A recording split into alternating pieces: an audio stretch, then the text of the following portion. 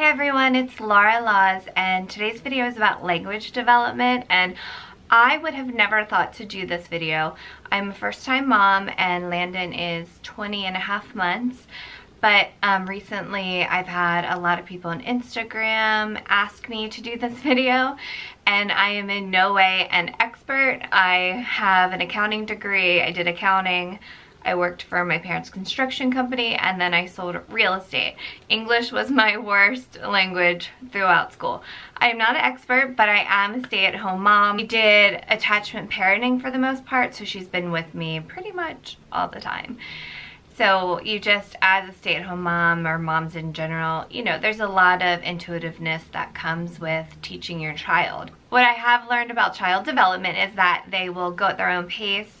And like, for instance, Landon excelled at language development. I think, so recently I looked into it because I was getting a lot of comments in person and also online.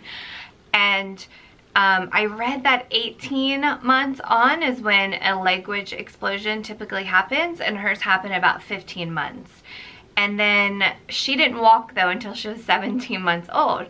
So that's just is to put it into perspective that you never know, you know, what your child is going to excel at, and at what point in their development are they going to be better at walking, gross motor skills, fine motor skills, language, things like that. So like I said, my daughter Landon is 20 months old, and she is, I don't know how many words she knows.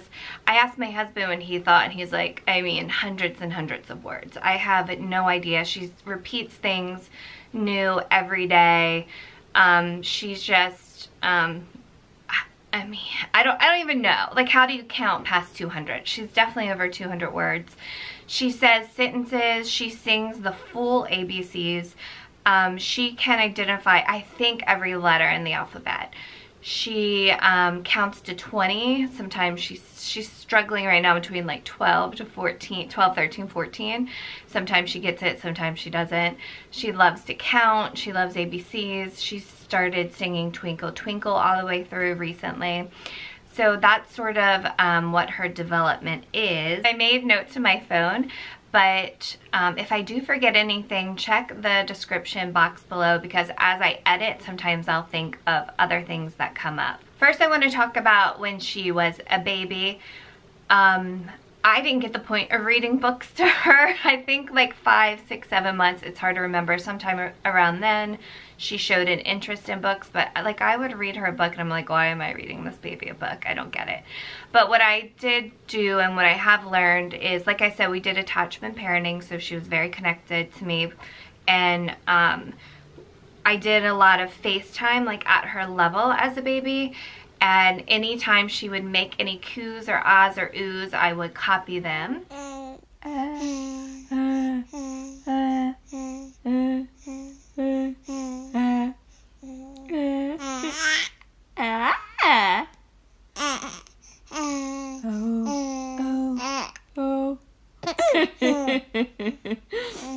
Do it again.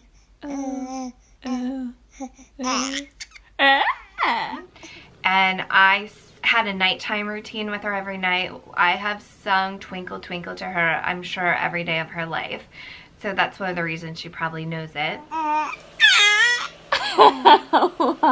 wonder what you are up. So I did not read a lot of books, but what I did do is I talked a lot and I narrated everything as a baby. And whenever I would pick her up or put her down, I would always say like 1, 2, 3, kind of as a guide to know that, you know, what's coming, so she knew what to expect as a baby. I never did baby talk. I'm sure I did at some point, but I would just talk to her in full sentences as if I was talking to anyone else. Unless I'm like, oh my god, you're so cute. I'm sure I said that a lot. So when she was a baby, I heard that just having the TV on is just so bad for them. So I rarely had the TV on, and so what I would do, and I'm home a lot by myself, so I played music. We have an Alexa like in almost every room. So I would always play a lot of music when she was a baby. One of her favorites was Super Simple Songs, and that's what it is, and it's rhyming songs, and you know, if like songs and rhyming songs, it somehow just absorbs into your mind easier. So the one song, One Little Finger, and she was really young and she was putting one little finger up to that song. That was like one of her favorites when she was a baby. One little finger, tap, tap, tap. Put your finger up, put your finger down. Give it to your kitty. Give it to kitty. I got sick of super simple songs, so I started playing Disney movie soundtracks, music. Do you want to build a snowman? Is that your favorite song? Musicals, Les Mis, Evita, things like that. Sound and Music soundtrack. So we always had music on, and I think that's a big part of language development is hearing the rhyming songs even as a baby. The other thing for like in the baby stage is real picture books. A lot of them, they're hard to find, but babies, or at least my daughter, loved books with actual pictures in them of real people and real routines and real animals and things like that. Like the first 100 words, I think that's the book. I'll put all of my favorite books, I will link below, of things that I think really helped her with language development and also counting. There's a lot of her books that really have helped her with counting. Stack the Cats. I hated that book. It really taught her how to count. This is one I just recently found. It's the National Geographic Kids Look and Learn. I think I have 4 or 5 of these, and I try to order one like every 2 weeks. They have a good amount of them, but they have real pictures in them of people, and I mean, she just absorbs it and takes it all in and loves it. But the first 100 words book, pretty early on, I think, like, when did she, it's hard to remember, but I think maybe around like 9 or 10 months, she started pointing and grunting.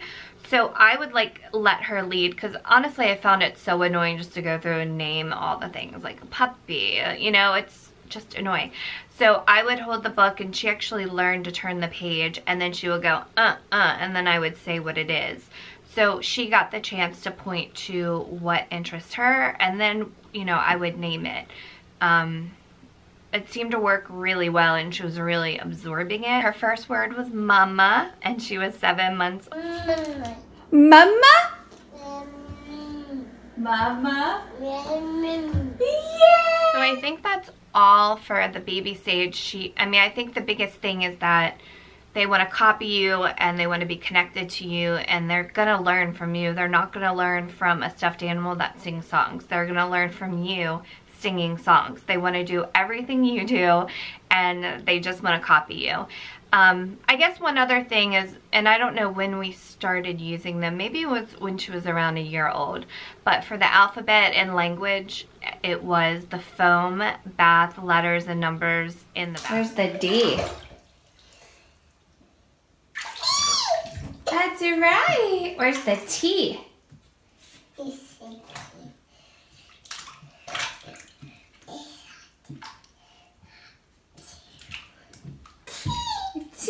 X was her first letter, and she thought every letter was an X, and she would see like an exit sign and say X. She would see a grout line in a tile and say X, like everything was the letter X, and then everything was the color yellow. Yellow? So whenever she was showing interest in a word, I would try to find a song. So Coldplay Yellow, when she loved yellow, and then X's and the uh-ohs, that song. So anything like that, just to sort of reinforce what they're leading you on. And speaking of leading, so I cannot talk about language development without, let me grab the book, without Montessori. And I feel like with baby-led weaning and Montessori, people think you have to do an all or nothing approach to it. And I incorporate Montessori as much as I can. I'm not a purist. We go to Disney. I love Disney. She knows Mickey. Like, I understand they have this principle of, you know, you want to show real things and not fantasy, because they have such an absorbent mind in this time period until they're 3 years old.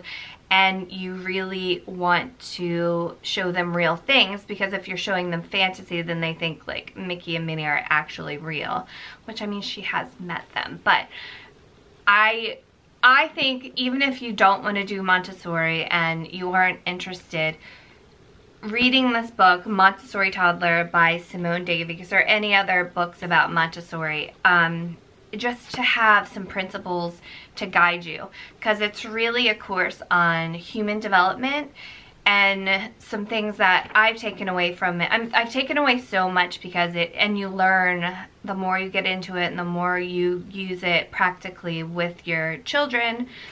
It evolves. So two of the principles that I think are the most important to me from Montessori is the prepared environment and the prepared adult. I think that's what they call them. With Montessori, everything is child-led. And I discovered Montessori about 15 months when she started having a language explosion. But when you let the child lead and you follow their lead, there's no teaching. It's just you're their guide, and you are there to guide them and help them if they need it, and just observe and see what interests them. Because whatever interests them, they're going to be most excited to learn about. And so I discovered Montessori, and it helped me understand that better. And also, like, getting outside is important and practical life's important. And all of those things were so crucial, critical in language development. So the environment. So Landon just wanted to learn, like, what are these things around her. So one of her earliest things, like she was talking about, was fruit and food. And we would, as we washed her hands at the sink, the fruit was over there, and I would take the fruit over. And that's the other thing you learn, is like they learn through censoring concrete items the best. So I would give her a lemon, I would give her a lime, she would throw them in the sink, apple, banana.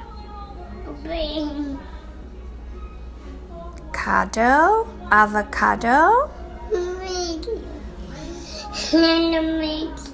mandarin, that's right. We're getting so close. And then I realized she was starting to say them, so I made a tray for her in her playroom of all the fruit, and we talked about colors and the different fruit. And then some of her first words during that period, and ones that she just exploded with, we would go on walks twice a day, and it was the fall time, it was still nice. And she just would, I mean, it was amazing, like stick, rock, bamboo. We have a Buddha in our Zen garden, Buddha. Like anything outside, bird, sky, airplane. Leaves. A lot of the words she knows is from our walk. She knows airplane, airplane, bird, and she knows stick, stick,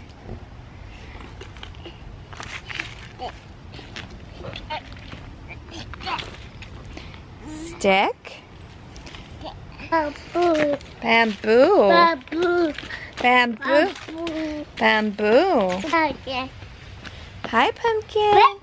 Whatever they're interested in, she loves walks outside. That's what they're gonna want to name in their environment. I just realized I didn't say this. So we are down in the basement because our kitchen's being remodeled, so like everything's kind of a mess right now. One of the things that my daughter really wanted to learn and say was things within her routine, like brushing her teeth. So that's some more words that she sort of took to right away, because she wanted to name like what was going on in her daily routine. Some of the practical things I learned from the Montessori way is to don't question them or quiz them on things unless you know for sure they know the answer.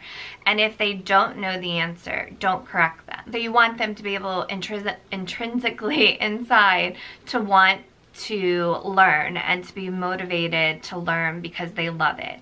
And that goes back to a child-led philosophy. So if you let them lead and whatever they're interested in at their own pace, then they're gonna be more motivated to learn, and they're gonna enjoy it. And that's what you want to do. Like, you want to create a fun environment for eating, for learning, for everything, because kids at this age, they're little sponges and they are learning, like learning should be fun.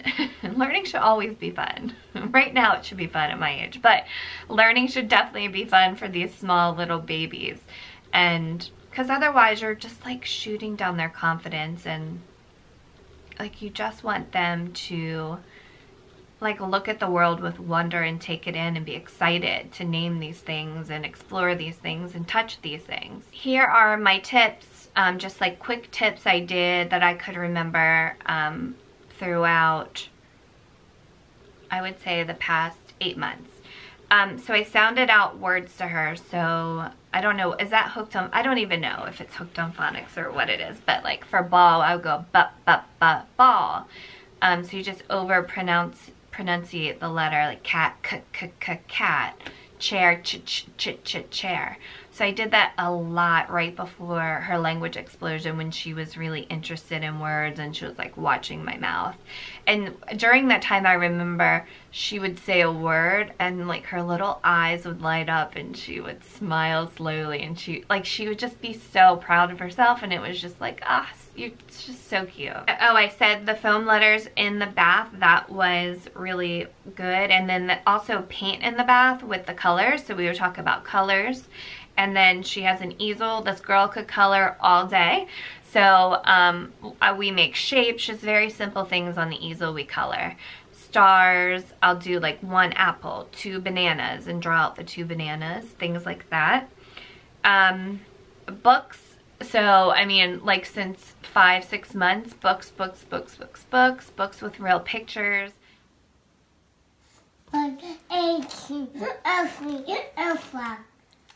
Well done, Landon. Good counting. So any walks outside in nature, or going to aquariums, zoos. I took her to PetSmart the other day, and it was like a mini zoo, and she had the best time. We saw fish, turtles, frogs, birds, kitty cats, dogs. So, and she was talking up a storm. You know she's excited when she's talking up a storm. Every opportunity is a learning experience for them, because everything is so new and so exciting and so immersive. So at the grocery store, or Target, I go slow and I talk a lot about new fruits, or she'll count items on a shelf. You help mommy find apple, cider, vinegar. Apple. Cider, vinegar. That is it. Are you counting them? Go ahead, count. Or she'll see something and she'll be like, oh, they're stacked up. And so I'll take my time, and if she shows any interest, we'll talk about it and I'll show it to her, and she loves it. She loves the little schleg animals and language cards, and I'll show you this real quick. This is a Montessori thing. She can match up the animal to the card, and she loves this. And when she learns an animal, she never forgets like the word. Lion. That's a lion. A deer. A deer. A deer runs the woods. Deer runs in the woods, yeah. What is lion? It's lion. Yeah, you matched them. Good job. She loves this book by the National Geographic about butterflies, so I try to do as much, when she shows an interest in something, I try to do as much as I can. So I got a butterfly house, I got butterfly stickers, I got her a butterfly shirt. I found these at the library, and they are zoo with actual pictures inside of the zoo animals, and she got completely obsessed with these. She loves flamingos now and rhinoceroses, and she talks about them almost every day. So just like reading, I feel like our bedtime routine really has impacted her language. And some things that we do is that, like I said, I've always sung Twinkle Twinkle to her since she was born, I think. And then I realized Baba Black Sheep and ABCs are the same tune to Twinkle Twinkle. So I have sung those 3 songs, I think maybe since she was like 10 months or somewhere around then. So she fully sings ABCs now, even like the words at the end. It's so amazing. W, X, Y, easy. Number ABCs. Someone to see A, B. Yay! A, B, C, D, F, E. so amazing. And then we review our day as well. So I'll be like, you know, so you woke up and we had oatmeal and we said goodbye to Daddy, and Daddy got on his red car, and I'll make like an engine sound, beep beep, and he went to work. And then I go through our whole routine that we did that morning and then at night, that afternoon and night. And she just, you know, when she is really interested in something, she gets really quiet. For a while, I thought it was like she was bored. No. She is like absorbing it intently with so much concentration. So those things, and it's funny because when I see her do that now, it's usually she'll remember it. Like the next day or something, she'll like say it. And I'm like, oh my gosh, how, like, you're amazing. Speaking of amazing, she is up. So check out the description box below for any other tips I think of later, links to books, and then I'll try to put in some clips of her talking and anything I can find in the past of like over the past year, like her talking. Well, thank you for watching, guys, and if you like videos like this, give it a thumbs up, and I will see you on the next one. Bye.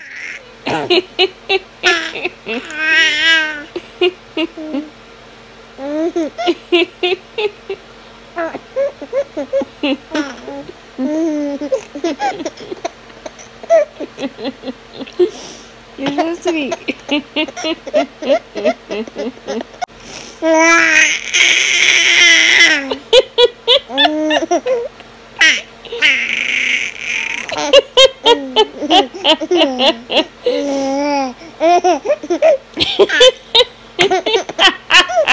You just farted.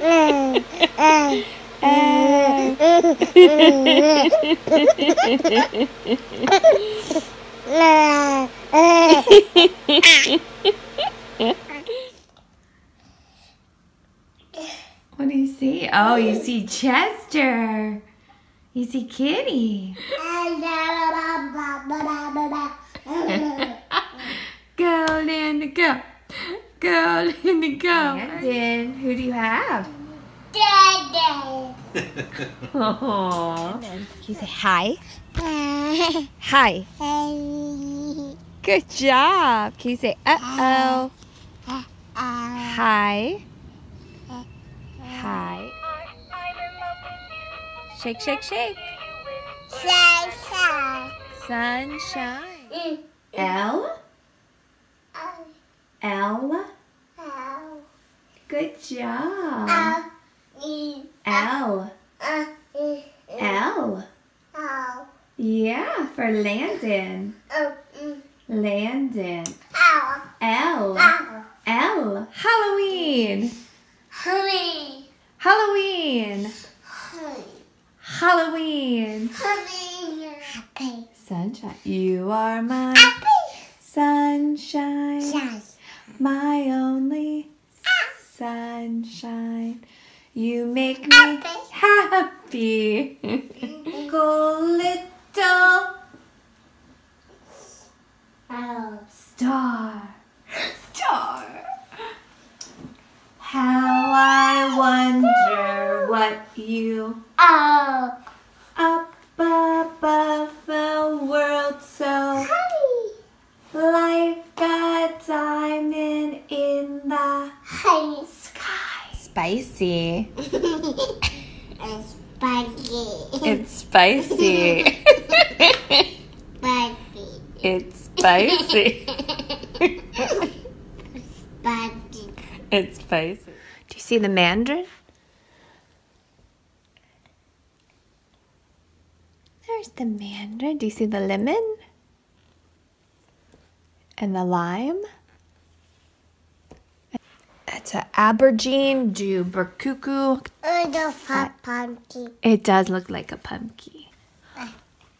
2, 3. That's right, 3 pea pods. What's next? Look at this. What is that? Yeah, apple. Yeah, apples. You want to count them? 1, 2, 3, 4. Guys.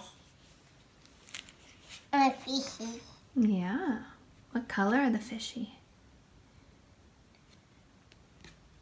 Yellow, blue, blue, yellow, blue, black. Blueberries. In the box. Yeah, blue blocks. Yellow, what is 3 sticks? Yeah, 3 sticks. 3 Big sticks. Small sticks. and a big rock. That is a big rock, Landon. And a little rock. And a small rock. That's a small rock, that's right. Come on, Come on. Let's do it. let's do it. That's called a shadow. I saw you. Shadow? I saw you. That's right. It's a new word. In a boot. The birds were flying in the sky. So funny. Shiny boot. That's right. 1, We fussy. 7, 8, 9, 11, 12, 15, 16, 17, 19, 20. yeah. A, C, D, E, F, G, E, Q, I, T, free. W, I, now. Now my ABC. So what you say? Sing with me! It's a little shy version of it.